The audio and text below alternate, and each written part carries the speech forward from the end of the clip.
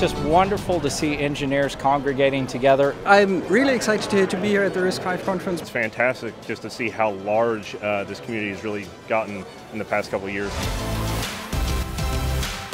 I'm going to make a bold statement today. The future of RISC-V has no limits. For computer scientists, it's a dream come true. RISC-V will go mainstream. The future is already here.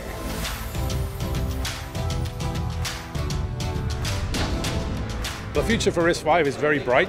All these different communities are being attracted to that and then making it work in their domain. So that's how it's really spreading out across the future. So whether you're interested in automotive or HPC, enterprise or embedded, there is going to be a place for you in this community to draw up the blueprint.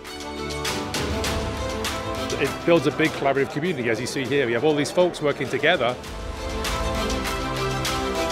Being able to integrate sort of that hardware knowledge with the things you're doing in various software projects you're working on just gives you a more holistic picture. So we have this ability to optimize both the hardware and software levels simultaneously and then make something fantastic. RISC-V is not only a clean slate, it's a clean slate that has taken the lessons of everything that's gone before it and trying to do it all right.